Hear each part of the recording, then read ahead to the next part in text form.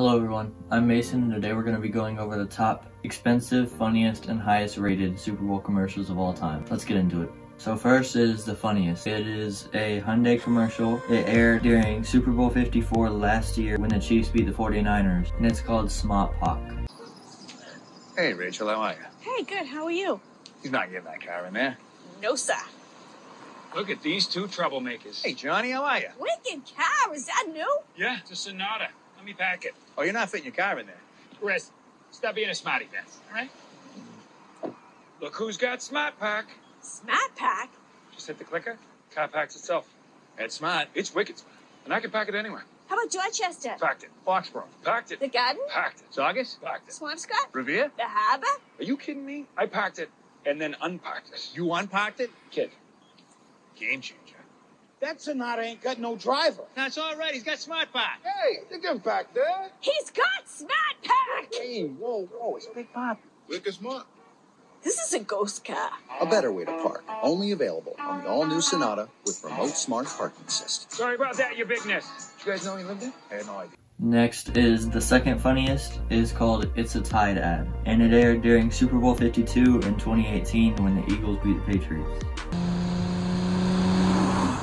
Yeah, just your typical Super Bowl car ad. Right? Or a hilarious beer ad. Or whatever ad this is. Whatever. But it's a Tide ad. What?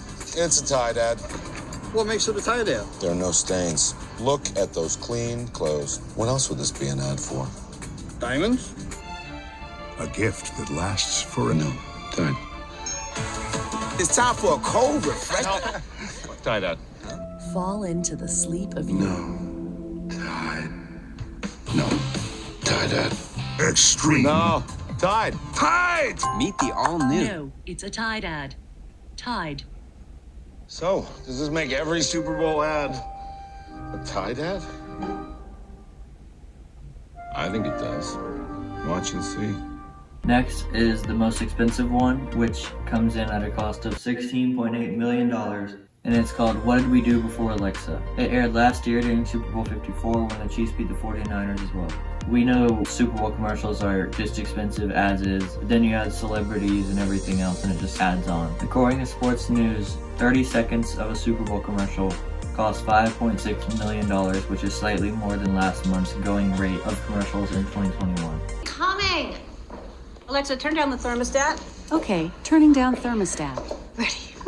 Here we go. What do you think people did before Alexa? Alexa, turn the temperature down 2 degrees.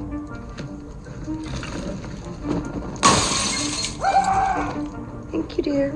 Alexa, tell me a joke. Jokes. God, do you think I know loads? Look at me.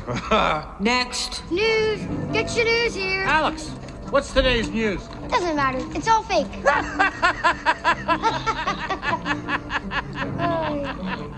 Al, play that song I like. Al, next song. Alexei, tell us something interesting. Okay. The Earth is flat, and a witch stole his pants. Yeah. Aleximus, send this message to Prince Constantine.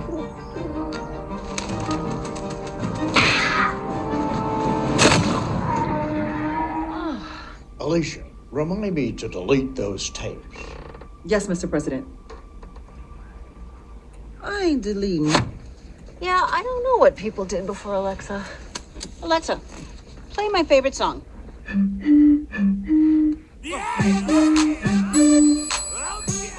The second to last one on the list is Apple's famous 1984 Super Bowl commercial. The idea of this commercial was that Macintosh would revolutionize computing and that the future of technology would bring freedom rather than control. This commercial aired on January 22nd, 1984 in the third quarter of Super Bowl 18. Another fact about this commercial is that it has aired only once on television. The first glorious anniversary of the information purification directives we have created for the first time in all history, a garden of pure ideology where each worker may bloom, secure from the pests of a contradictory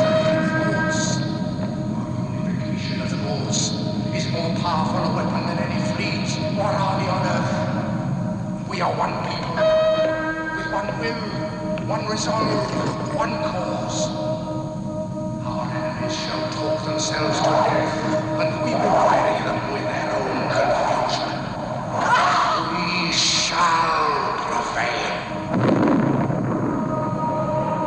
On January 24th, Apple Computer will introduce Macintosh. And you'll see why 1984 won't be like 1984. The last one on our list is called Hey Kid Catch, and it's the highest rated one ever.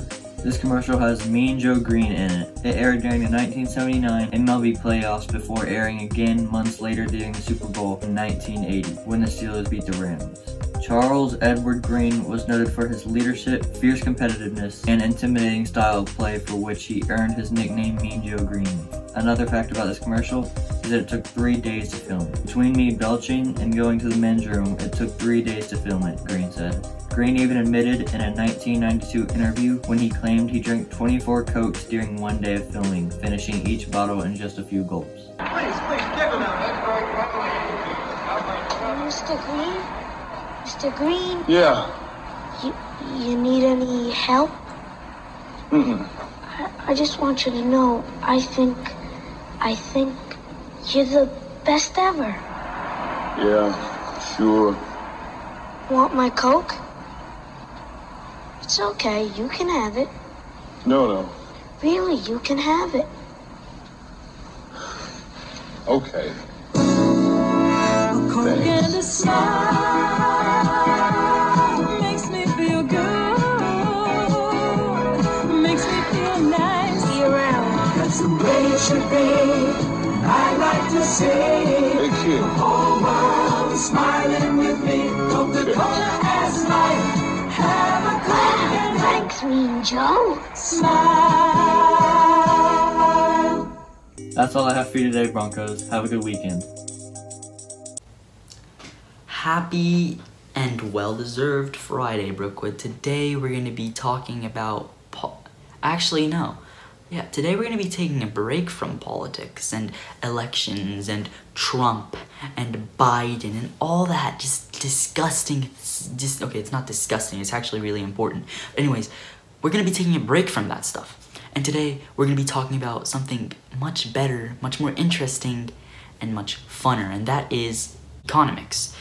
You heard me right, folks. Today we're going to be talking about economics, specifically the stock market and how they brought up GameStop stocks and the 10-year-old boy who made $3,000. He's 10 years old. Like, I'm going to start off with the GameStop thing because it's ridiculous in my opinion.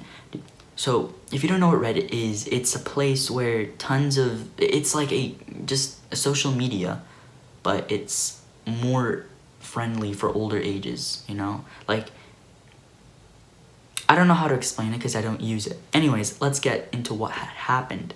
Basically, Reddit users had went and so there's this really big company or newspaper, I don't know, but this one side said the stocks for GameStop are gonna go down, okay? And this other company, which is Reddit, or the people on Reddit, it wasn't even the company, they were like, no. And then they just started buying tons of stocks for GameStop, and they literally went through the roof. Like, yeah, through the roof. It's ridiculous. You know, I forgot what they were called. 1 second, let me search it up.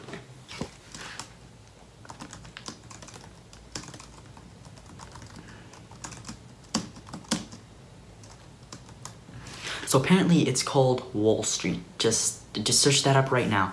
Wall Street said that the stocks are gonna go low, and then Reddit users were like, no. Anyways, let's talk about the next very interesting and cool and did I say interesting yet? Yeah, very interesting and funny. There's a 10-year-old kid who bought some stocks. Okay, his mom gave him I can't remember, it was like $100 for his birthday, and he spent those on stocks. Okay, and you know, today that $100 turned into $3,000.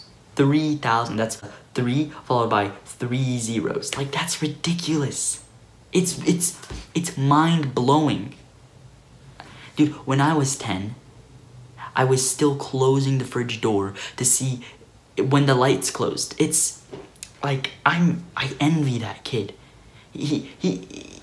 He's out here making racks. I've literally never even made over $300 in my life.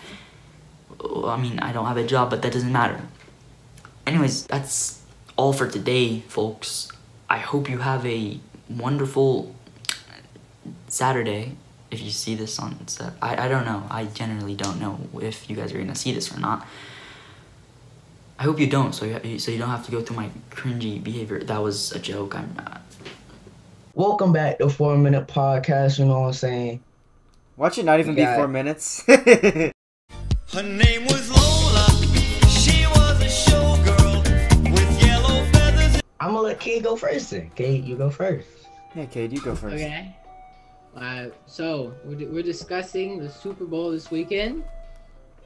Not gonna watch it. Anyway, we got the Buccaneers versus the Chiefs this weekend. Tom Brady again. Tom Brady again, the old man himself. He's going for his what, 6? He's going for his 6 because he lost like 4. Yeah, this is his 10th appearance, and he has won. Okay, yeah, he's going for a 7th win. Yeah, he's going for a 7th win. 7. All right. So he has 6. All right. Now, TikTok, Jonathan. TikTok, bro. There's certain stuff on TikTok I really like. They guidelines need to work to where I see stuff that I would like to see at certain times, and then stuff I don't want to see, I don't see at all. Cause like, I'll be waking up to stuff that I don't want to see. Yo, like, you understand what guidelines mean? Yeah. Restrictions. I don't care. Yo, Jonathan, for real. The guidelines will not like change what you get on your For You page. I don't care. Yeah, it's what you're watching. It's not gonna give you like totally different stuff, bro. We got the stupidest exhibition match of all time: Logan Paul versus Floyd Mayweather. What y'all think? What do y'all think? How tall is Floyd Mayweather? He's 5 foot. I think he's 5'9". Hold on. 5'9". Honestly, he's not. 5'8". I still think he could win. Of course he's gonna win. So we got Floyd Mayweather versus Logan Paul and Floyd Mayweather versus Jake Paul. So like he's going up against both the Paul brothers. Imagine, they really that bored. Yeah, he trying to get avenged. He's trying to avenge Nate Robinson. How they claim it was gonna be in the Olympics, now they over here trying to box everybody. I don't know. Oh, okay, Floyd's 5'8". And how tall is Logan? Logan's 6'2". My dad told me trees fall.